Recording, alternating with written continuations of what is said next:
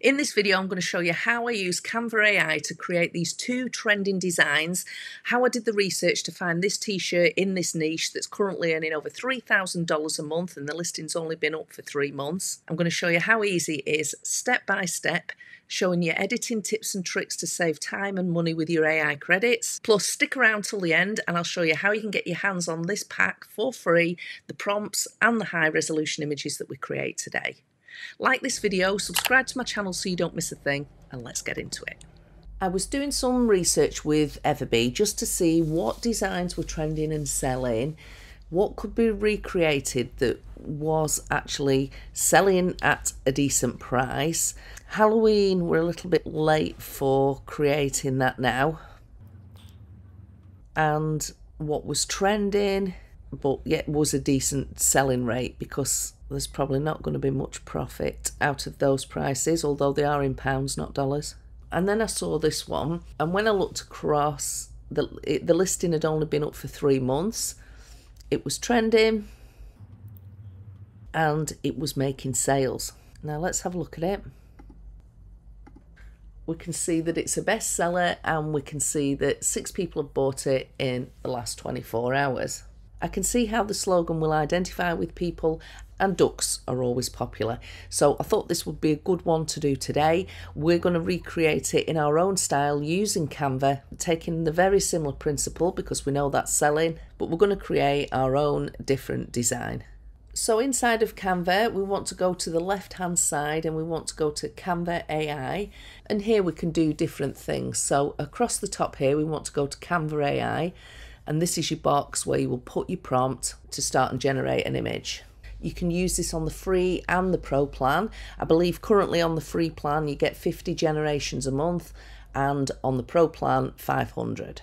So I wanted to do the duck image, and I wanted to do something maybe a little bit farmhousey because that's my style, country is my style, and I still like that slogan, but instead of not all in a row, my slogan's going to be definitely not in a row. So I'm making it that little bit different. I'm changing the style up, but I'm using that same principle that we know is popular. So this is the prompt that I use, and if you stick around till the end of the video, I'll show you how you can get your hands on the 2 prompts that we use today and the 2 images that I generate as well. So the first prompt is in a rustic farmhouse style. Mallard ducks, because mallards are trending. I see them all over the place at the moment. I'm taking advantage of the fall colours. Again, coquette bow, because coquettes are popular.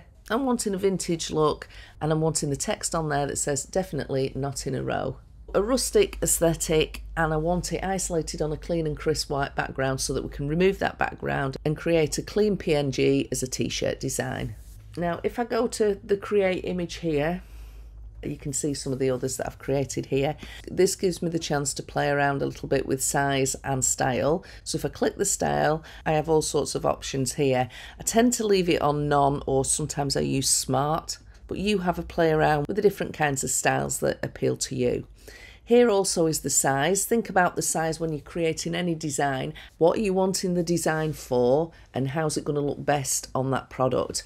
Because any generator will fill with the image to the size that you create. So if I went for a portrait size, the image would be filled within that shape. The reason I went for landscape 16:9 with this one was because I was thinking about having a few ducks that weren't in a row, so the landscape ratio would lend itself to having a few ducks in a line. So as you can see, it's come up with a few cute designs. Now I also played around with some square ones, and at this point I'm looking for the picture that I think will look best when the background's removed. I'm not too bothered about the text. It's the right image that I'm after. And I'm thinking that I like the colours, I like the softness of this one. So if I click into it to edit, I can see that this isn't spelt right, but that doesn't matter. But I really like how those ducks are positioned. I like the plaid, I like the bows, and I just like the colours. That was the type of thing that I was thinking about. So the first thing I do is click on it, have the purple box around it so that I can edit this image. Click on the background remover, and let's see how good a job it does of that. So if I now click on the background to put a dark colour behind it, let's have a look. So we can see that there's no straggly bits, that there's no white left in behind there. That looks clean. and we're good to go. So the spelling's wrong here, and I don't really like the font. You can't really read it, it's too scripty. So the first thing I'm going to do is, again, make sure the purple box around it, when I click on it, go to edit, and I'm actually going to remove that. I'm not going to change the text, I just don't want that style of text at all. So let's remove, and now we can put our own text in there. So come over to text. I'm thinking that I'm going to put definitely across the top and then not in a row underneath. And I'm going to go up and use the Sensor Wild Fill for my text, for my font.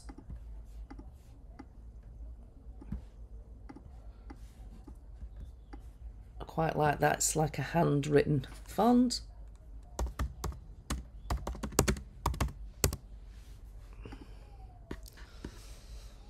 Now that's the same size as that, but it looks a little bit bigger, doesn't it? Could try and space the letters out a little bit as well. Let's see how they look spaced out a touch.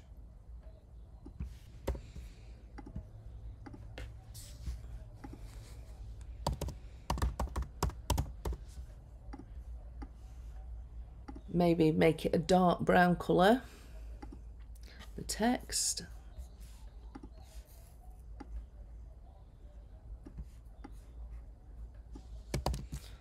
Same for this one. I like how that looks, like that. Might move that down a touch. It looks rustic. That was the style that I was wanting. And you can choose whichever font you want. If you want something that's more handwritten, then have a look at these across the top. There's handwriting. Elegant. But remember that to keep it legible so that it can be read and understood easily. What I would do now is group everything together. Click the group button, and then I would Command C to copy it. I would go over then to my mock-ups, click on the image, Command V to paste, and size it accordingly. And I think that looks good. And like I say, have a play around with the styles and the ratios and see what images you create. But I think Canva did a good job with those. Now the second duck t-shirt design that I want to create is something that's a little bit retro. That retro vintage look is always popular. Again, we're still using the mallard ducks, we're still using the ducks, but we're putting a different spin on it than the last one and the one that we know is selling. So this is the prompt, that it's a retro 70s inspired graphic. Again, ducks are scattered around. Bold stylized florals, groovy colour palettes of burnt orange, mustard yellow, olive green, warm brown. One duck has a coquette bow. And again, we want the text in there, definitely not in a row. We can play around with the style. I'm just going to leave it as it is, and I'll put it as a square and then click the purple arrow to go. Again, you could rerun it if you wanted to. You just click here on this, copies it back into the box here, click the purple arrow to go. I did some more before, and the one that I really liked was this one. So click in to edit, click on the design, make sure you've got the purple line around, click background remover, and let's make sure that it's clean. It looks clean, but let's double check with the dark colour behind. And we can see that there's no stragglers or anything there. That looks clean. So remove that colour. Now, I don't mind that text, I like that, but obviously this is spelt wrong. So the first thing I want to do is remove this text. I will try with the magic grab first because I want to remove it all. So make sure the purple box on, click on the design, go to edit. And I'm going to go to grab text first of all. This is available on the Pro, not the free Canva account. I'm going to click on the text that I want, grab. Now you can see that if I remove that, it's removed some of the picture here. So I don't want to do that. So if I click the arrow back to how the design was, again click on the design to get the purple box round, go to edit. Now I'm going to try the magic grab and see if that does the same or if that helps at all.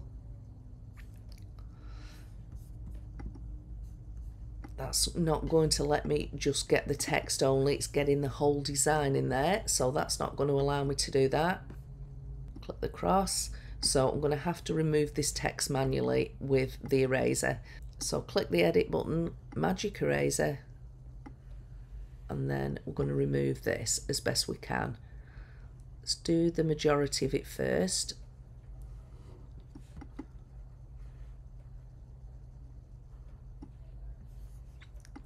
Make the brush size smaller here. I'm going to remove those 2 yellow dots as well.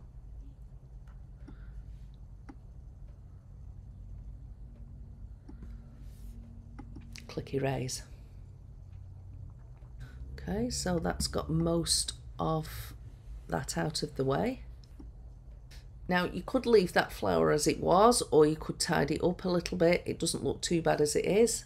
You could even make your brush a little bit smaller, and if you wanted to, you could take that darker colour out. Or if you didn't like that, press the arrow back button to go back to where it was. Something that I would probably do, I would duplicate the picture and I would grab that orange flower, would make this smaller. Let's create a new canvas first and move that onto there so we can see what we're doing better.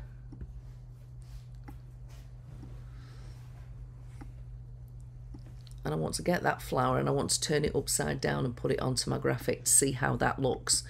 So I want to click on it, I want to go to edit, I want to go to magic eraser. Now it's going to show me the whole graphic.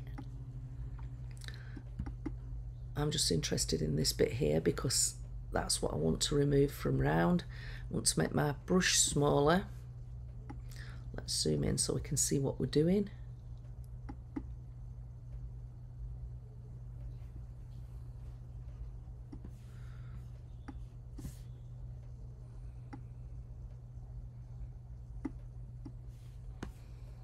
Click erase. Maybe just some little bits around here that we want removed to tidy that up, and now we should have that flower that we can do something with. So if I click on it, Command C and go back to this, and Command V to paste it in. I want to turn it round on this wheel here because I'm wanting to cover this little bit up here with this flower. So I can even make it like that and just use part of it. Can make that a touch bigger. Now you might think that this is quite a bit of messing about, which I agree.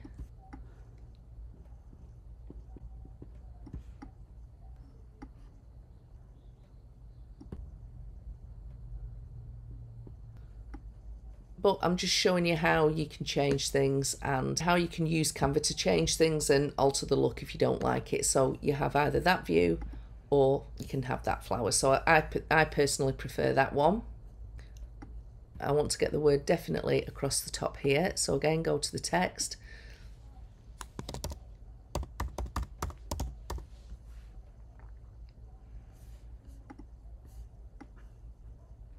And the font that I think will match quite well is called Pacifico.